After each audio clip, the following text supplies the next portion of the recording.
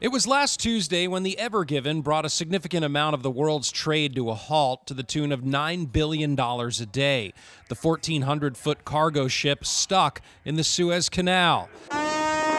Monday, it was finally freed after an all-out effort by canal authorities. We could see delays anywhere between 5, 7, 10 days, depending upon how quick this moves. My understanding is commerce and cargo is moving as we speak right now.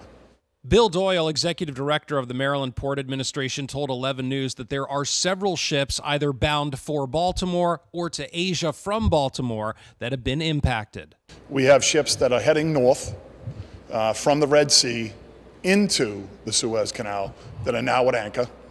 We have 3 ships within the canal that were stuck as a result of the grounding. And then we have another 4 vessels that are above the anchorage that would be heading to Asia.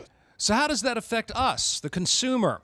There have been several reports that the delayed shipping could affect everything from lawn equipment to coffee, even toilet paper, something that was a real issue at the beginning of the pandemic. And so when the Suez Canal can't operate, can't function normally, that very much affects the flow of goods into North America, including into Baltimore. Economist Arniban Basu told 11 News consumers might see a short-term increase in prices of some goods, but overall, the supply chain should return to normal. I don't expect to see the kinds of shortages that we saw early in the pandemic when global supply chains were really under pressure and goods couldn't be produced at all in many cases, let alone shipped.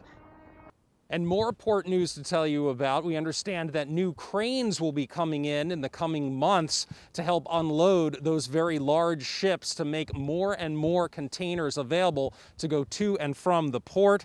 We also understand that the Port Administration has expanded the comment period for the expansion of the Howard Street Tunnel, which is expected to break ground sometime in September. In Canton, I'm Lowell Melser, WBAL-TV 11 News.